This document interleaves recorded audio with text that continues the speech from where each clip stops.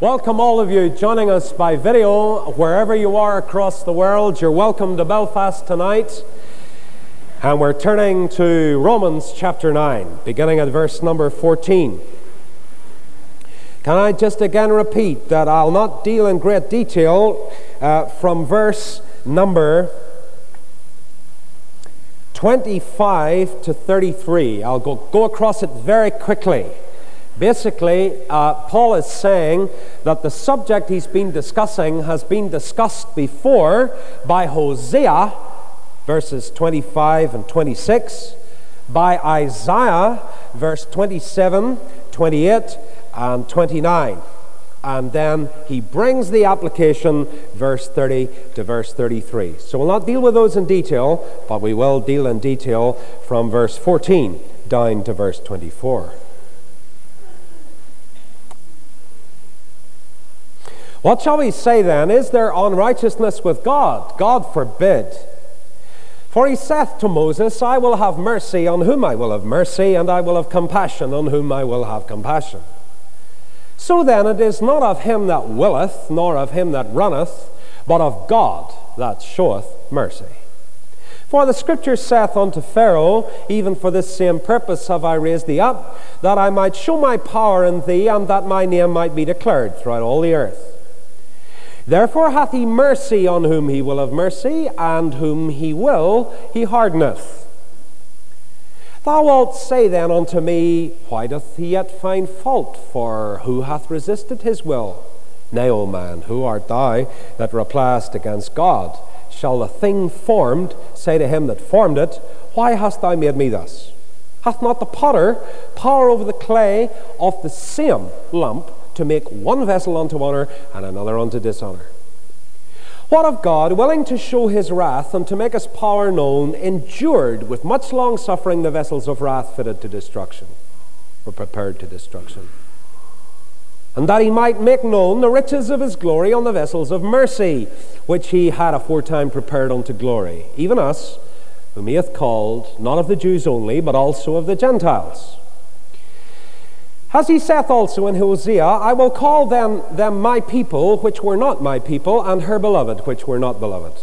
And it shall come to pass that in the place where it was said unto them, Ye are not my people, there shall ye be called the children of the living God. Isaiah also crieth concerning Israel, Though the number of the children of Israel be as the sand of the sea, a remnant shall be saved. For he will finish the work and cut it short in righteousness, because a short work will the Lord make upon the earth. And as Isaiah said before, except the Lord of Sabaoth had left us a seed, we had been as Sodom, and been like unto Gomorrah. What shall we say then? That the Gentiles, which followed not after righteousness, have attained to righteousness, even the righteousness which is of faith. But Israel, which followed after the law of righteousness, hath not attained to the law of righteousness. Wherefore? Because they sought it not by faith, but, as it were, by the works of the law, for they stumbled at that stumbling stone. As it is written, Behold, I lay in Zion a stumbling stone, and a rock of offense, and whosoever believeth on him shall not be ashamed.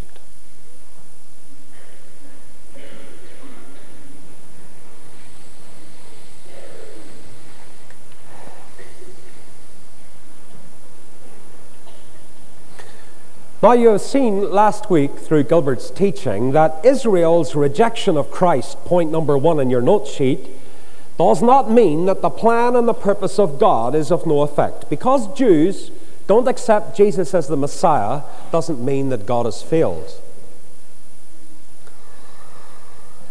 And from the earliest times, the descendants of Abraham were actually divided into two groups. There have been those who carried on the purpose of God and those who did not.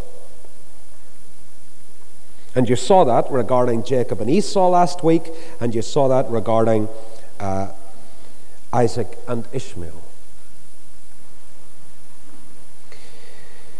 And in fact, we have faced the question as to the principle on which God chose Isaac to be the vessel to carry his purposes, and not Hagar's son Ishmael. Now, this is very important. You'll notice point 3 on your note sheet. On what principle did God choose Isaac and not Ishmael? Well, it was not because he wanted to damn one and save the other. Let me say categorically in this pulpit tonight, I don't believe that God creates anybody willing them to be damned. I don't think the Scripture teaches that. Although you might think that this passage does. That's why it's such an important passage.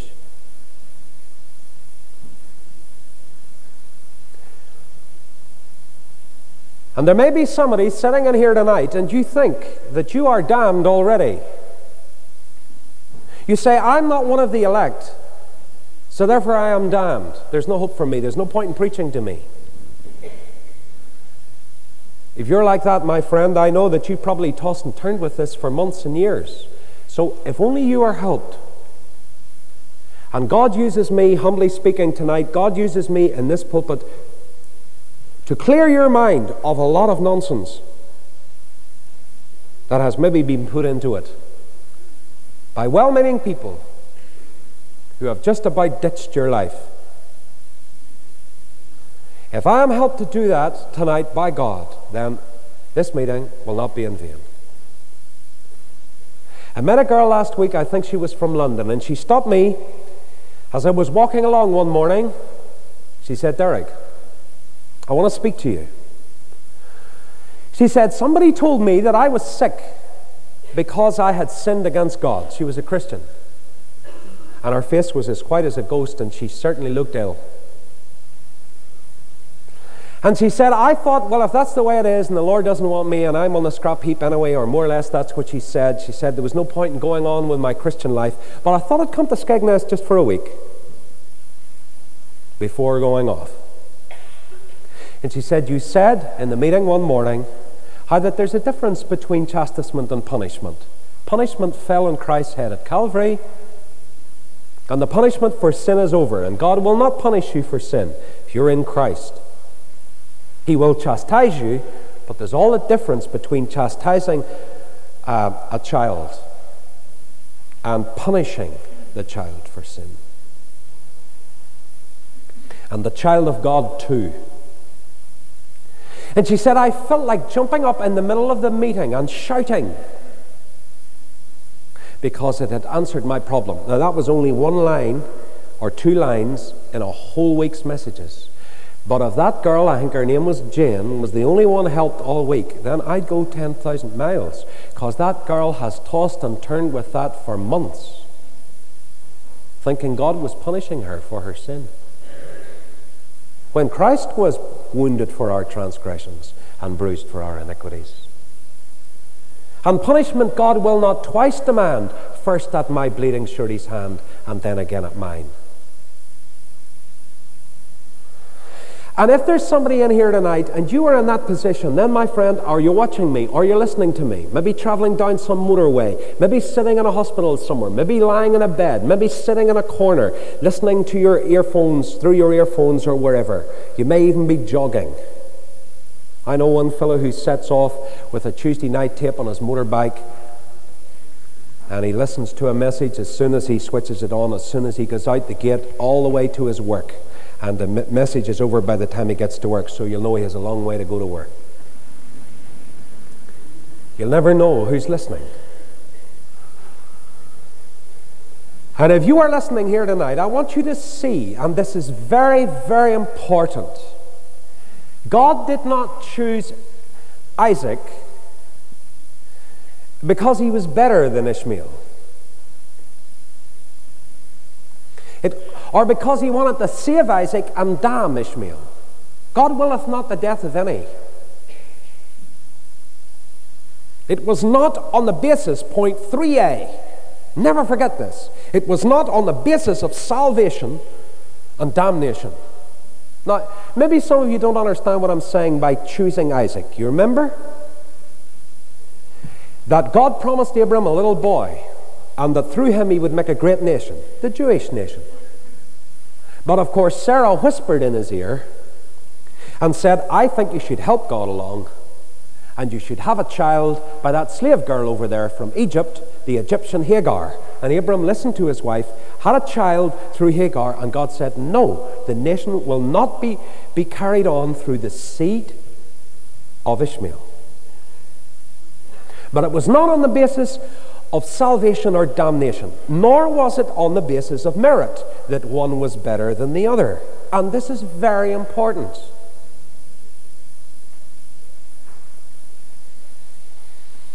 Jacob was not chosen instead of Esau because he was better than Esau. In fact, he was a lot worse.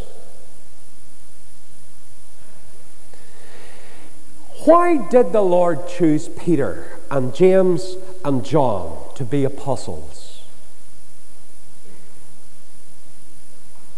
Was that because they were especially holy men, specially qualified to be apostles? No. Peter was a foul-mouthed fisherman. James and John were the sons of thunder. And, they were bad-tempered. Thomas was a doubter. And so on and so forth. They were not chosen because they were holier than anybody else. You remember when Peter was used by God with his friend on the steps of the temple to heal, in that marvelous time, the man who was lame. And the man started to dance like a hart with joy that he was no longer lame.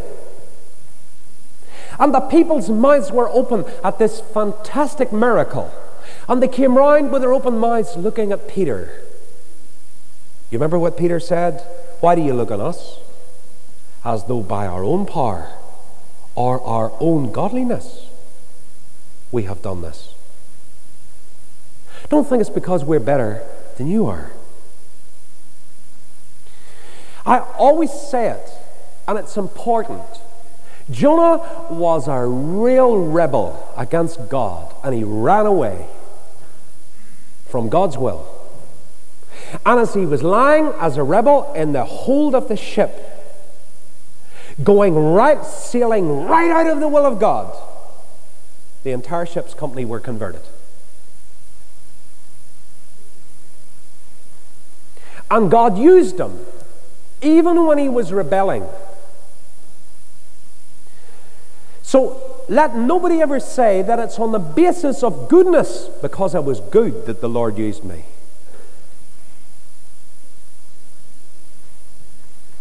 On what grounds did the Lord call you to that holy task that you're doing at the moment behind the desk? You say, is it a holy task? Well, of course it is. Even the pots and pans in the tabernacle were holy unto the Lord. John Pantry has a lovely song about it that I was listening to in a car the other day as I was traveling. I know John Pantry, a good fella he is. And he sings some great songs, Bible-based. And he's got a song about every pot and every pan holy to the Lord. And he's dead right. Behind that desk, your task is holy to the Lord. Raising those children in your home is holy to the Lord. Running that business is holy to the Lord. Working in that home, cleaning that home, doing household duties as unto the Lord. Working in that hospital, teaching that school class, being a university student. Working hard at your exams at school or whatever. Writing essays for your teachers. You say, don't remind me of it. Well, according to some of the essays I was handed in, folks, it sure didn't look as if they were thinking it was holy to the Lord. It wasn't even holy to the teacher. But it's important. Who called you to be a witness in that garage where you work as a mechanic? Who called you to be a witness there? Who equipped you for this holy task? Because of your own special holiness? Because you're better than your next door neighbor? Of course not. Perish the thought. Now let me say something. It's very important. It's also very controversial. Listen carefully.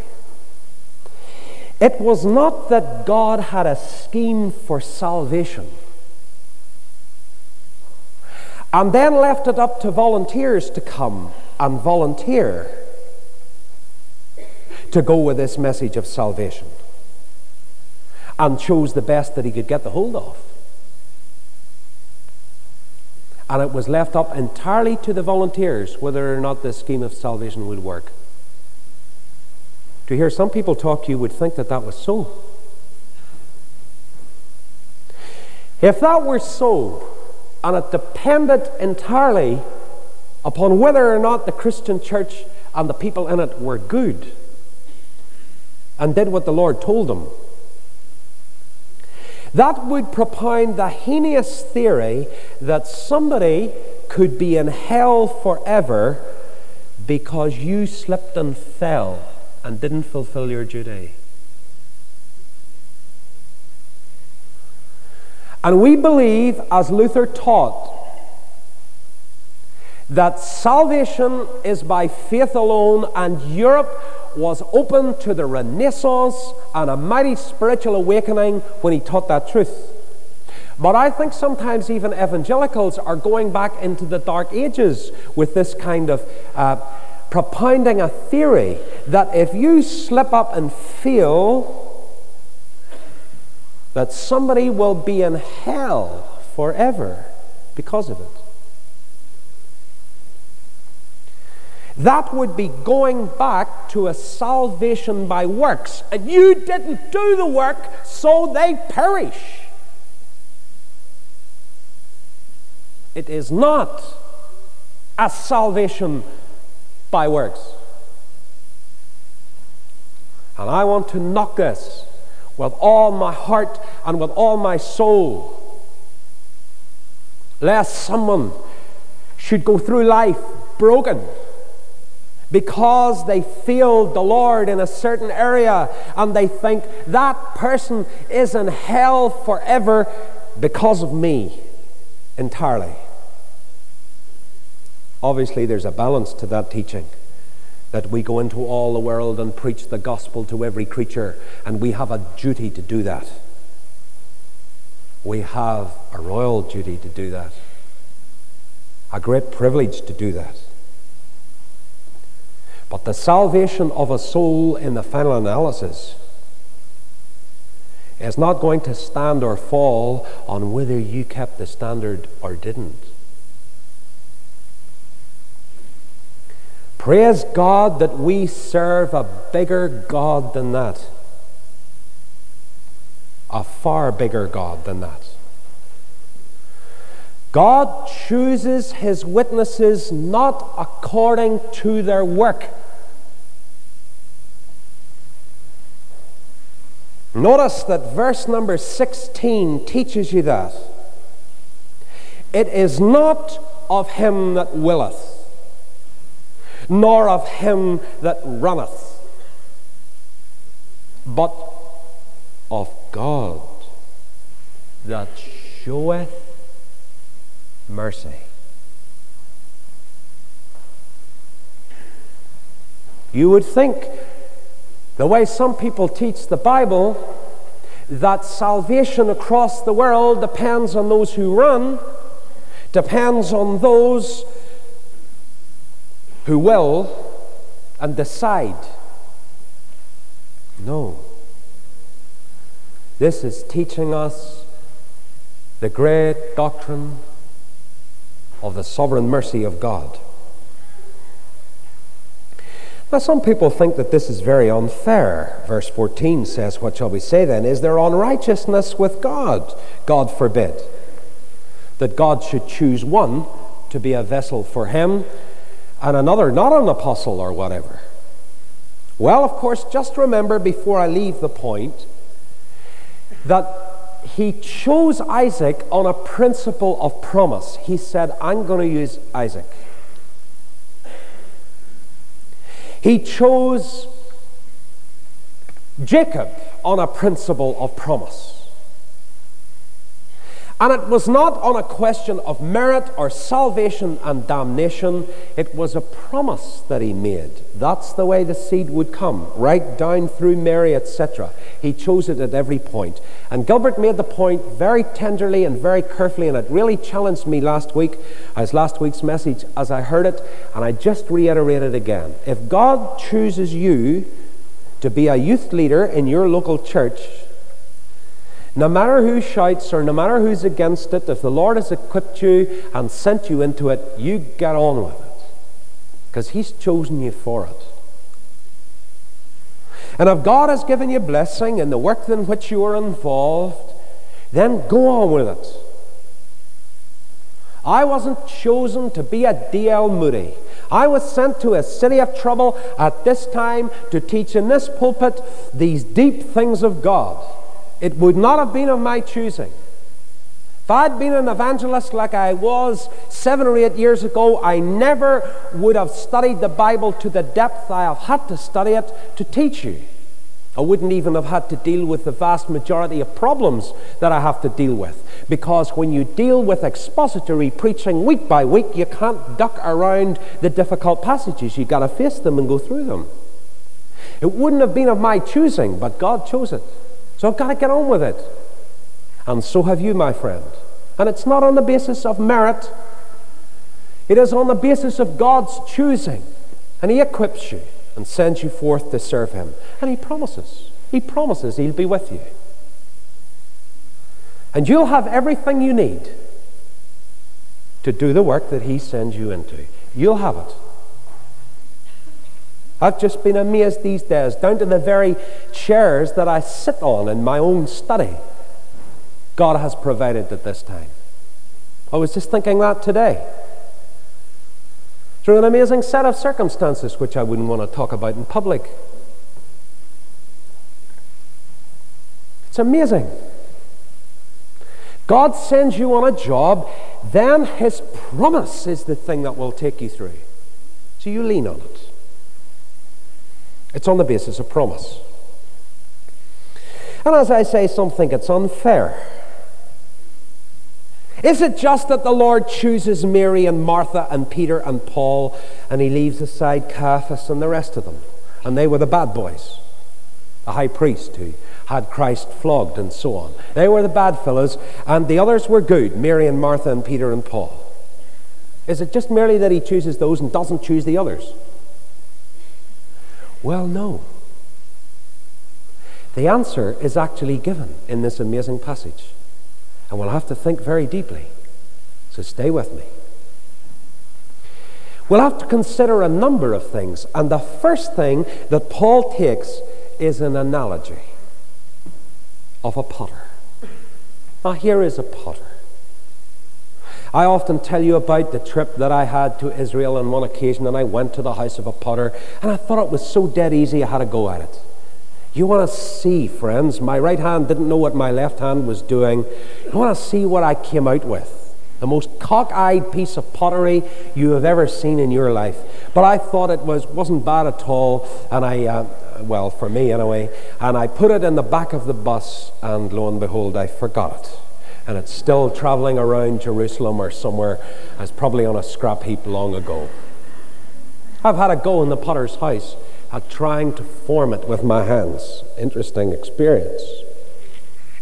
Now, from verse 15 to verse 21, the whole passage is based upon this idea of a potter. Notice it in verse 21, that a potter has power over the clay, but please let me hit the right note. Notice what the verse says. The potter has power over the clay of the same lump. Not two lumps. The same lump, to make one vessel unto honor and another unto dishonor. He has the right to make of this same lump. Two different kinds of people will emerge from this lump that he's working on. Some will be to honor, and some will be to dishonor. But notice what Paul is teaching, that all men are the same. All women, and you agree with this, don't you, are the same. You say, are they? Men and women are the same. You'd be amazed if you took off tonight from here and went to preach the gospel in some far-off place, that the very things that you preach here in Ireland, Christian, they will respond to. Because their hearts are the same. Their needs are the same. Why is it that millions of people, Catholics and Protestants and atheists and army commanders and, bin men and surgeons, why do millions of them feed on the Psalms of David? Because the Psalms of David are all about a man who failed, many of them, and how he repented of his sin. And all of us have failed and know what it's like, and we can identify with David in some form or other, because everybody's the same in our hearts. It's the same lump. You say, well, there's a fair big lump in my office and he won't listen to the gospel. And there's a fair lump somewhere else who just is impervious to any witness I might have. How do you know? Deep down in his heart and her heart, there are deep needs, and they have a soul just like you do. And some may be against it and some may be for it, but we keep on witnessing. Not on the basis of merit, but on the basis of promise, that God promises to use his word, not our goodness. In that sense, for being chosen. Not saying that you shouldn't lead a clean life. Not saying that you shouldn't have a clean mouth. And your good works, that they would do it before them, that the world will see and glorify your Father which is in heaven. But you're not chosen on that basis to be a witness. It's the same lump. All men are the same. And when Paul then begins to cite two examples in history coming out of the same lump of clay, that is the children of Israel and Pharaoh. When he begins to cite the case of Israel and then Pharaoh, he cites that part of their history that makes it very clear, folks, what a very evil, bad lump of clay they both were. They both were. Not just one was good and the other bad. The same lump of clay, God working and molding with it. One went on eventually to honor in many ways, and the other didn't. But it was the same lump of clay, and God applied pressure on both. But they were both bad lumps, or it was a bad lump to start with. Notice that verse number 15, which is his quotation for his teaching, he said, you remember God said to Moses, he said to Moses, I will have mercy on whom I'll have mercy, and I'll have compassion on whom I will have compassion. Who was that spoken to, everybody? That was spoken to the children of Israel whenever they made the golden calf. What a bad lump they were. You know the story, how God blessed them. And they came out of Egypt, and they were no sooner across the Red Sea and had the blessing of God than they started an orgy, and they made a golden calf, and they bowed down and worshipped it while Moses was away up the mountain. And they said, the preacher's gone away and he's forgotten all about us. So they went for immorality and sin and evil and materialism. And Moses was so mad when he came down the mountain at the unspirituality of the people of God, he smashed the stone on which the law was written. Yet God said to him, Moses, I will have mercy on whom I will have mercy, and I will have compassion on whom I will have compassion. But nobody can tell me that they were a lovely lump of clay without any impurities, because they weren't. He had mercy on them. And then he comes into this fantastic passage about Pharaoh. Now, Pharaoh lived at the same time. And as God was molding the people of God, he started to mold out of the same lump of clay this character Pharaoh. And Moses was told to take his rod and to cast it on the waters of Egypt, that they become blood. But the magicians did the same. And then again, as if Pharaoh was looking for more evidence as to whether or not God was real, and that the God they wanted to go and worship in the wilderness was real, he asks, in a sense, for more evidence. And if you ask God for evidence about himself, he'll give you plenty. If you're here tonight and you're an atheist or you're an agnostic, you ask God for evidence about his existence, my friend, and he'll not be long showing it to you. He'll have mercy on you, as he did on Pharaoh. You say, was Pharaoh created to damnation? No, he certainly was not. God had mercy on him. You remember the plague of frogs? We were doing this last night with our children at home, or two of them. You can imagine which two. And we were doing the plague of frogs. And one of the questions in the little SU booklet about it was, write down in one word how you would feel if your house had frogs all over it. And one of the twins wrote, excited.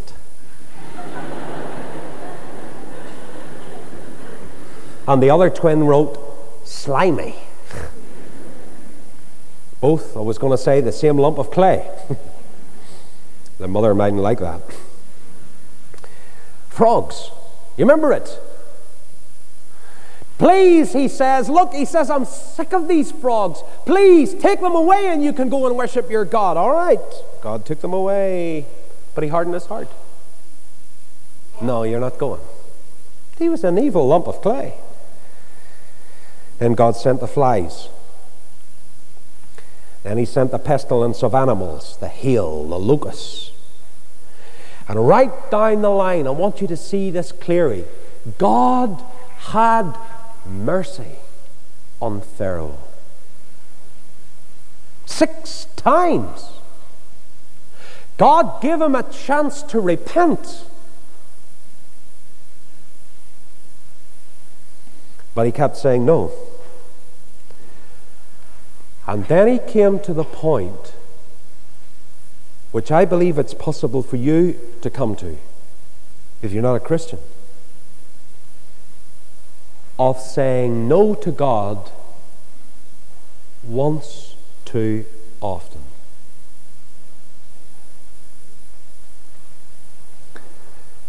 And instead of Pharaoh hardening his heart, God hardened Pharaoh's heart. And Pharaoh found it impossible to change. He cried out to Moses once more, I have sinned. What a fool I have been.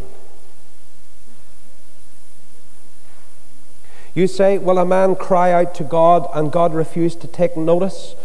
God took notice many times. But you can push God too far, and then he stops taking notice. God took away plague after plague, but then he passed a point where he said no once too many times. God hardens his heart, and he stands in history as a beacon light to millions and millions on earth, that God is a God of mercy.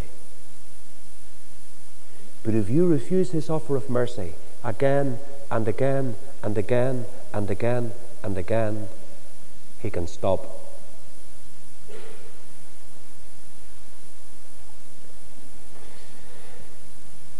Why did God do it?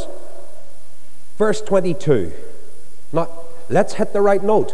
And I'll give you the balance on that teaching in a moment, in case some of you are getting frightened.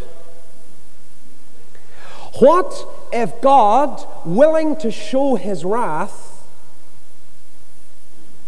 and to make his power known, because God can show wrath, as well as love. There's more about God's wrath in the Bible than there is about God's love. There's not often pointed out. It's another side to his character that's very important. What if God, willing to show his wrath and to make his power known, endured with much long suffering the vessels of wrath fitted to destruction? And of course, Pharaoh was very much this vessel of wrath. But what if God endured all his insults? That's an amazing little verse. That's why God did it. He endured it, that he might make known the riches of his glory on the vessels of mercy, which he had aforetime prepared unto glory. What it's basically saying is, you can't forever trifle with God. And God will endure your insults and your coldness. And you're saying, no, and not yet. And I'll be saved when I'm dying, but not tonight. There's this girl in my life, and I love her, and she doesn't love the Savior, but I don't care. I'd rather have her than have my soul saved, so I refuse Christ. Be careful, my friend. Don't harden your neck and stiffen your neck against God's grace and mercy, because he that hardeneth his neck, the Bible teaches, can suddenly be destroyed, and that without remedy. I mean, what else would you expect God to be? I ask you, what would you have done with a man like Pharaoh?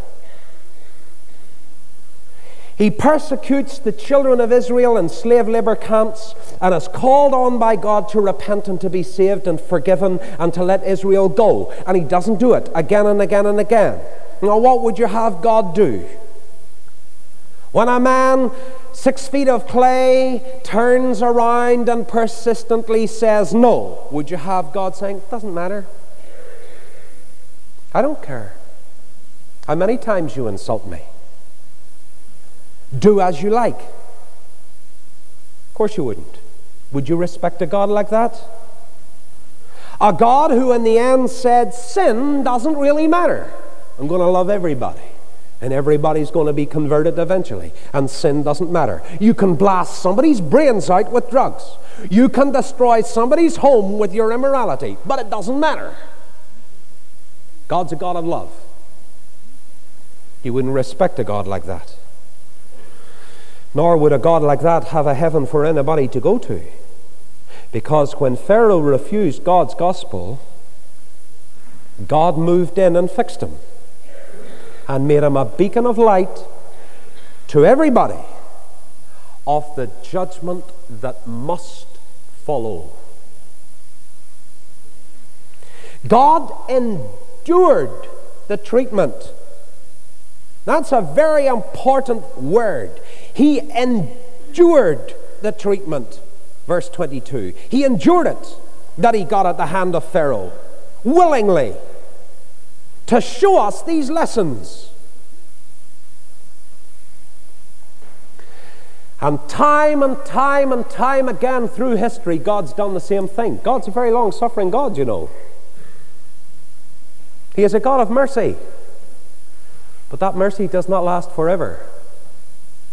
And you can't go on tramping out over his offers of mercy. And you can't go on sinning forever and ever and ever, hoping that God will always show you mercy. Because there can come a point and a line you can cross from which there is no return, my friend.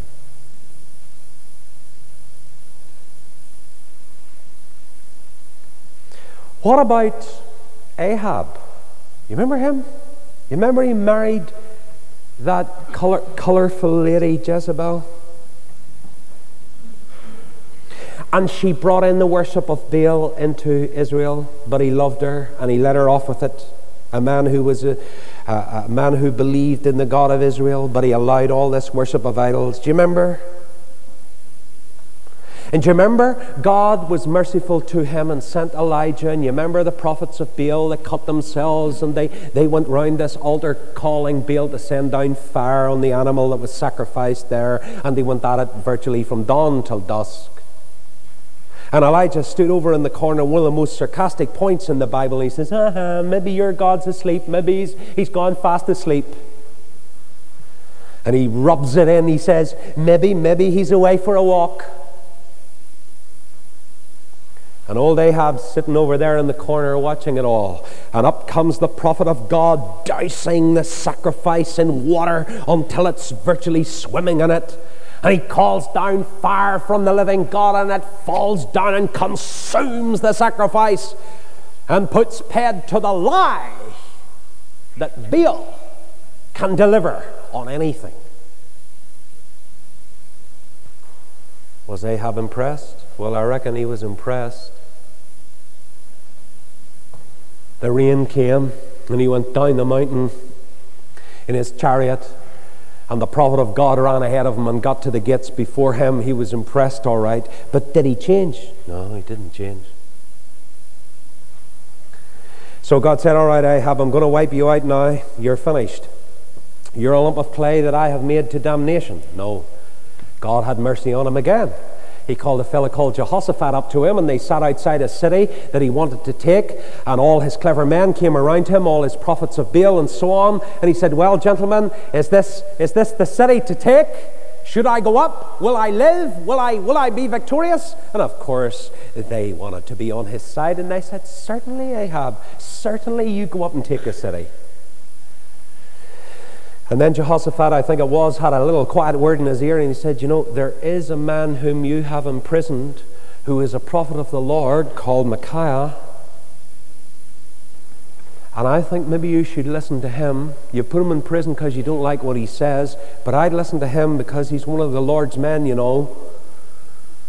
So they go to Micaiah and they bring him out of prison and they bring him along, and as they're bringing him across the plain or the wilderness or whatever to where the army is, the guy who brings him out of prison whispers in his ear and said, if I were you, son, I would say that to the king that he's going to win this battle, because bread and water is not very nice to drink and eat, you know.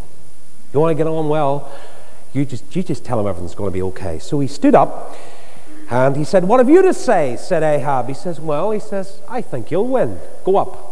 You liar, said Ahab. You're lying. I know you're lying. He says, that's right, I am. And he told him the truth. But what happened? What happened? Ahab believed the lie, even though he knew it was a lie. You say that's impossible. A lot of people do that. There are people sitting here tonight know that what the devil has given them through these summer months and autumn can satisfy no soul. They know there was a lovely Saviour died at Calvary for their sin, and that they ought to repent and receive him as Saviour. As Elvis Presley said a few hours before he died, it's high time we were all living for Jesus. You know. But why do you go on without him? Why do you persist going out the doors of this lovely building, and from the pleading of Christ and the pleading of the gospel, why do you, my friend, go on and on without him? Because you believe the lie. You know it's a lie, but you believe it. You say, as the old preachers used to say, give me just a little longer, for the world seems oh so bright. I'll be saved when I'm dying. I'll be saved, but not tonight. You know it's a lie, the world being so bright, but you believe it.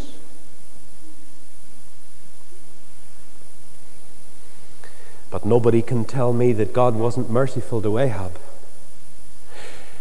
Right to the very prophet who stood before him, who had lied first of all and then told him the truth, he went up and of course perished. From Genesis to Revelation, the character of God is shown as being a God of mercy, who when he works on a lump of clay, it is all evil clay anyway. But some insist on choosing evil and go on to dishonor. And some lean to his molding and become vessels of honor. Of course, they stone prophet after prophet until God says, I have one darling son, and I'll send him. Maybe they'll reverence him.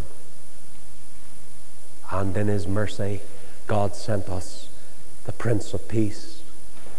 and they ripped his back and made it like a ploughed field, and they put a crown of thorns on his sacred head, and they nailed him by the hands, and they nailed him by the feet, and they crucified the Lord of glory.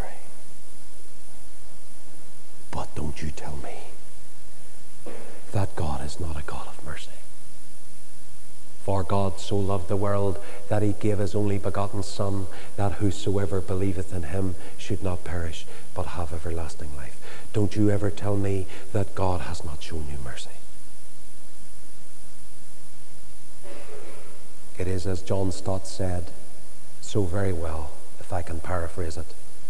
It is not even a question of whom God has mercy on.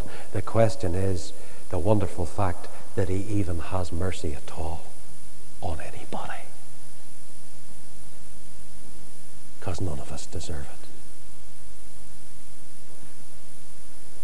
Now, I know that somebody cries in their heart tonight in this Bible class, or watching now by video at home. Thank you for watching and listening.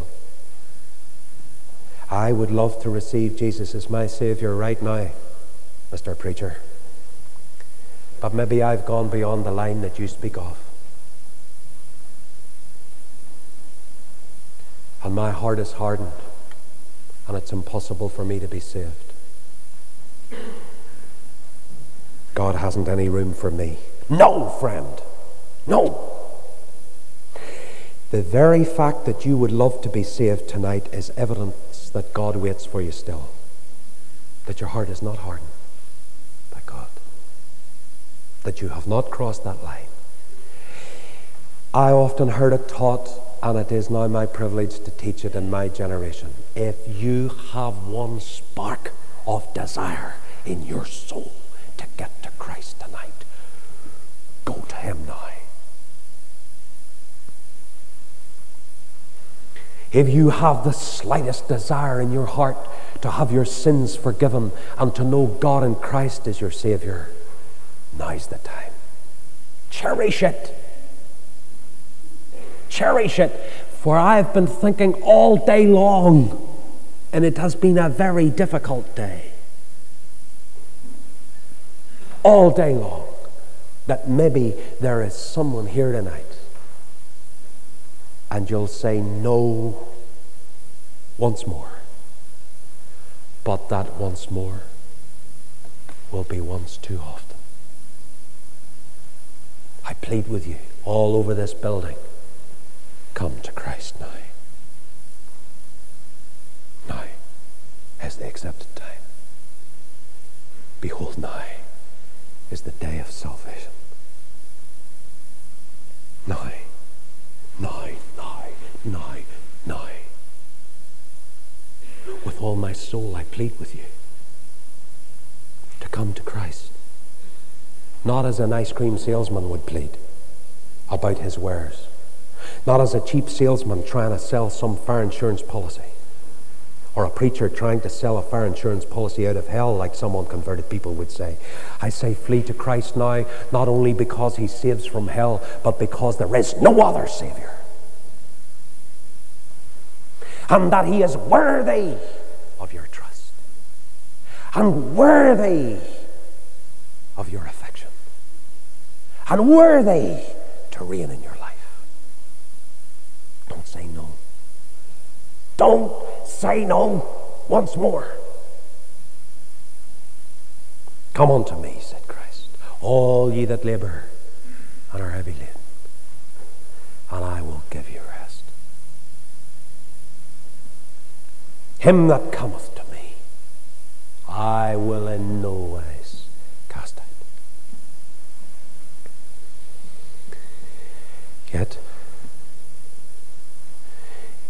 you can never be a vessel worthy of honour until first of all you see that you're no good to begin with. This whole passage argues that the nation of Israel were trying still to work their way to heaven. Therefore, God could not use them. And God cannot use you as a vessel of mercy until first of all you see that the clay that you're made of and who you are is evil, and that you need a Savior, and that He must make you anew. And if you come to Christ tonight, He will, and you become a new creature in Christ Jesus. You say, what's a vessel of mercy? Same lump to make vessels unto honor and another unto dishonor. Verse 23, that He might make known the riches of His glory on the vessels of mercy. What's a vessel of mercy? Oh, let me tell you with bated breath, my friend, as a friend of mine would put it. It's not another way of saying being a human being. Seize on the noun vessel. Vessel. A vessel is something that the mistress or the master of the house uses for his purpose. Seize on the noun vessel. It is something that is chosen in the house to do a job of work. And out of old evil clay, God has managed all over the world to make vessels of mercy. It's not just that He takes some men and women and has mercy on them, but it is that He takes men and women, has mercy on them, and then uses them as vessels to advertise His mercy to the world, so that millions across the world may come to know His mercy. Hope you got that. He is not teaching God took some vessels of mercy and He's going to damn all the rest. No, He chooses vessels of mercy that they may become the very vessel to do a job of work. And the job of work is to advertise His mercy all around the world. They become an exhibition of His mercy. The most famous one in the New Testament was Paul. Well, there certainly wasn't any more famous. What did he say? That on me, Jesus Christ had mercy. That in me, on me, Jesus Christ had mercy, that in me first, who am the very chief of sinners, Jesus Christ might show forth all His long-suffering as an example to the rest. He chose the very chief of sinners and saved them, not because He wanted to damn the others, but He chose the chief of sinners, that murderous bigot Paul, and He saved him. And He set him up in the Roman world as an exhibition of His mercy. And when God takes a man or takes a woman and makes them a vessel of mercy, it isn't that He takes them and uses them and confines the rest to hell. He chooses them that they might be advertisements of His mercy, so that men might look at them and say, did you ever know such a God as that? And you had boy at work. I think of a man in my hometown of Newcastle. Used to run a garage. He's dead and gone to be with the Lord a long time. And I remember him. You couldn't have called in to get your car filled with petrol, but that he wouldn't have sworn at you. His mouth was full of blasphemy. And he was converted one night in a cinema through a preaching of an Irish evangelist. And the man was a wonder to our town. He stopped cursing. The people couldn't believe it. I have a friend, he lives in Portadown, and he got the swear box in the golf club for being the foulest mouthed golfer in the year. They give him a presentation, maybe to try and sicken him and shame him. And he sat in my house one night. I can see Billy sitting there, a huge big man. He said, Derek, he says, I went along one day to bury his uncle who had died, and I was taking the funeral service, and I started up that hymn, when the trumpet of the Lord shall sound and time shall be no more. And the morning break eternal, bright and fair, and the sea of the verse shall gather over on the other shore. When the roll is called up yonder, I'll be there. And he thought, well, I won't. And he told me he tried to drink it out of his head. He tried to gulp it out of his head. But one night, in the middle of the night, he says, I got out of my bed about 3 in the morning, I fell on my knees, and I surrendered to the Lord Jesus. And he says, Derek, I'll tell you something. He said, what I couldn't understand was, the next day, there was no cursing came. I couldn't believe it. He said it had all dried up. He said it was unbelievable. He became a vessel of mercy, so that all his mates who had no time for gospel meetings or preachers or anything like that say, hey, listen to Billy. I was flying on a plane from San Francisco to Chicago one day. It's a long way. There's a girl sitting beside me. Tried to get into conversation with her. It's a long journey. She wouldn't talk to me. Could you blame her? So I gave up. And when the chicken came around or whatever, I sort of said, nice chicken. She said, yes, it is. Went over Salt Lake City. I said, is that Salt Lake City? Yes, it is. And suddenly, in the middle of it all, she whipped round on me and she said, what's your job, sir? I thought, she doesn't talk to me up until now. When she finds out what I do, she'll not talk to me. So I said, I go around the world preaching the gospel. She said, the gospel? She said, I'm a Roman Catholic. I said, I'm glad to meet you.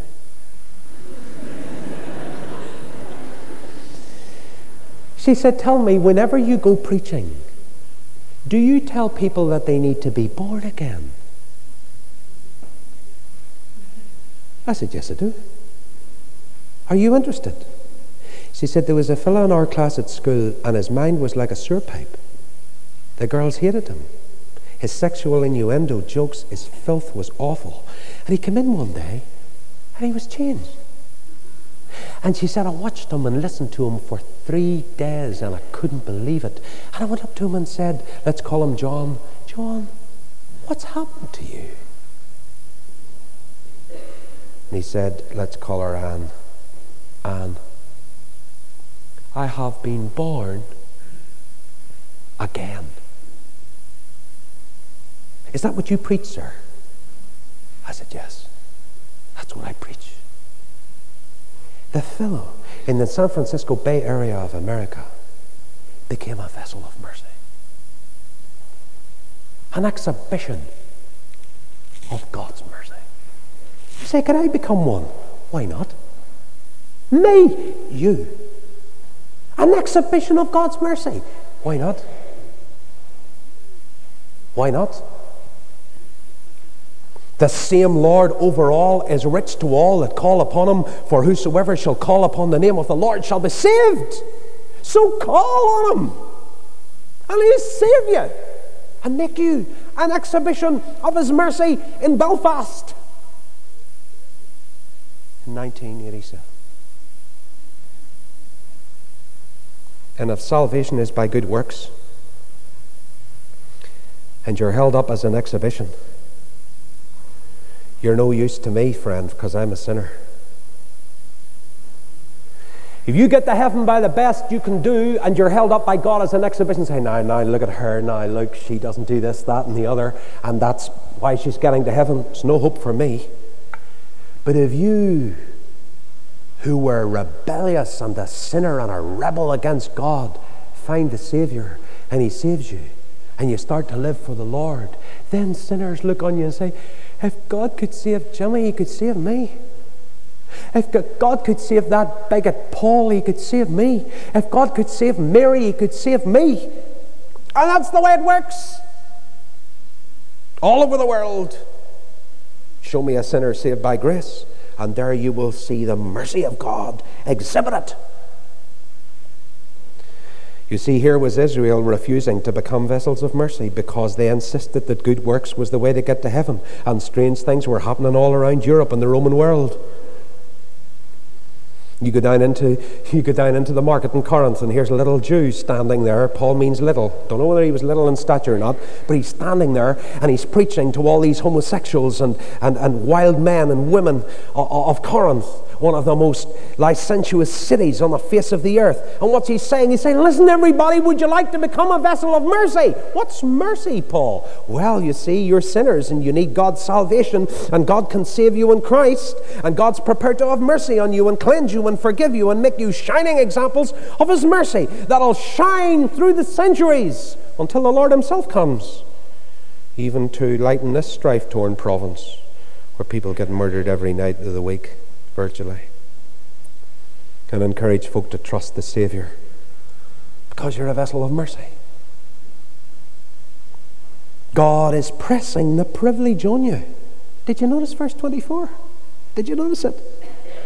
Even us, whom he hath called, not of the Jews only, but also of the Gentiles.